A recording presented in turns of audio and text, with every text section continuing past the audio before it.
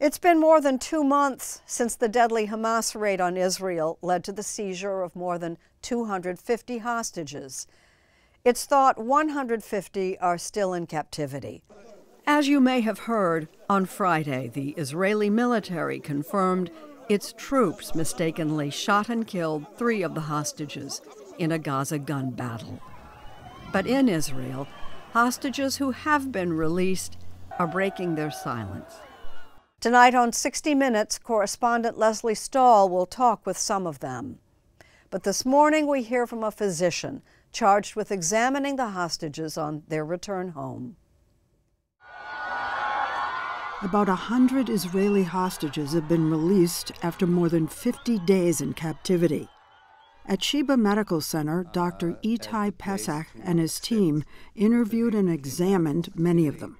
This is where the hostages were brought. As I understand, virtually all of them, whether they wanted to come here first or not. We knew they would need a buffer from that time in captivity, underground, in the dark, with very little food, with a lot of psychological stress. You have to remember that these people have not been around since October 7th. On that infamous day, Hamas struck mainly the string of kibbutzes along the border with Gaza. Some of the houses were set on fire to smoke out the inhabitants. They had no home to go to, and they didn't know that. You basically had to tell them. One of the largest challenges that we had is how do we break the bad news? They look around the room and they see that someone's missing. Oh boy, yeah. That was something we had to prepare for. Except for a brief ceasefire, there's been an almost constant Israeli bombardment of Gaza, much of which has been pummeled into wreckage, with half the population facing severe hunger. You think all Israelis have PTSD. Well, what about Gazans? I'm sure they are the same. And when they undergo events such as this will take its toll, and it doesn't matter if they are on this side or the other side. If you look at the pictures on television as the hostages were coming back day after day, some of them don't look physically abused. Was that deceptive, or? I think it was very deceptive. So there's not a single person that came back that didn't have a significant physical injury or a medical problem. On top of that, some of them were getting medication. Uppers. To look better than they actually were.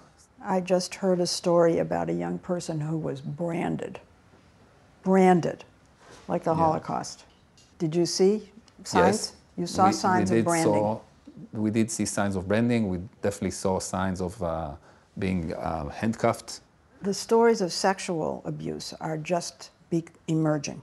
And there are indications that this was central to the message that the terrorists wanted to send. We did hear and see evidence of sexual abuse in a significant part of the people we have treated. We also heard evidence, and that was one of the hardest parts, of abuse against those that have stayed, both physical and sexual. You mean the ones who are still there? Yes. Did you hear of a psychological torture in that they were told Israel doesn't exist anymore?